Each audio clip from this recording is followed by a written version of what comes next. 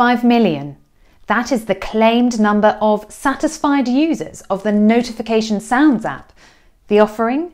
Quick access to high-quality notification ringtones and wallpapers, all of which are Creative Commons or in the public domain, so can be relatively freely used.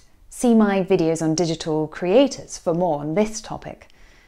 A simple service contributing to the broader internet community and helping us to communicate with one another, helping us to stay connected and share ideas?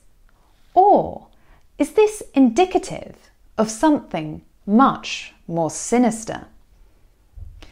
In this series of videos, I want to talk about the attention economy.